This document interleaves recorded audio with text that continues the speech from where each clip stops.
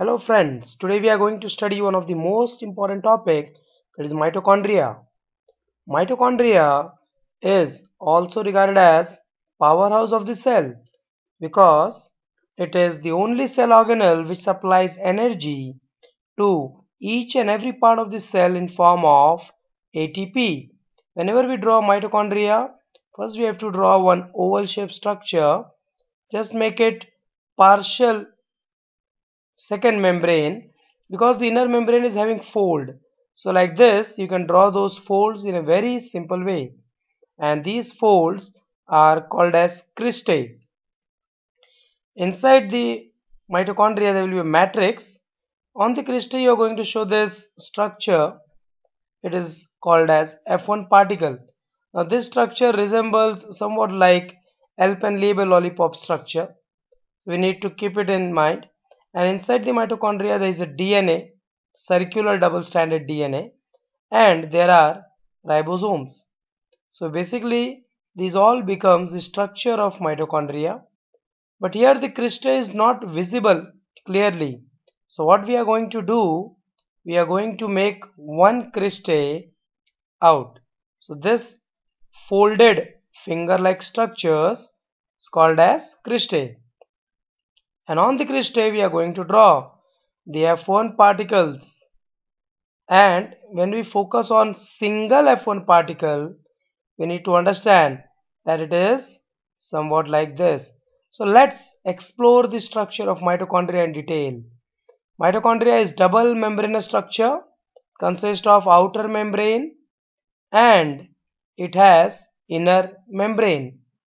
Between the two membranes there will be a space, and the space is called as intermembranous space. Inter means between. The outer membrane and the inner membrane, they are basically made up of lipoprotein.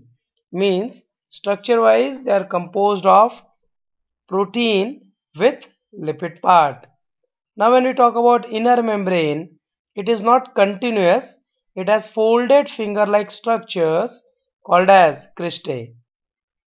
Now inside the mitochondria we need to understand the cristae is inner membrane which is folded finger like structures. Now this folded finger like structure becomes the inner membrane. Inside the mitochondria there is a matrix which is filled of fluid. Matrix consists of DNA and ribosome. When we talk about DNA, DNA is double stranded circular DNA, and because of DNA the mitochondria is self-replicating and semi-autonomous. It means mitochondria can replicate on its own. Inside the mitochondria the ribosome which is of 70S type, and the function is protein synthesis. When we talk about cristae, it has special particles called F1 particle, which is also called as oxysome, or it is also called as elementary particle. So this is cristae representing F1 particles. F1 particle consists of three parts: the head, the stalk and the base. F1 particle is also called elementary particle. So the head of the F1 particle and the stalk and the base, they are basically responsible for production of ATP. The energy produced in the ETS is produced through F1 particle. When you go for dimension of mitochondria, it is 0.5 to 1 micron in breadth and 1 to 4 micron in length. So friends, this is all about mitochondria.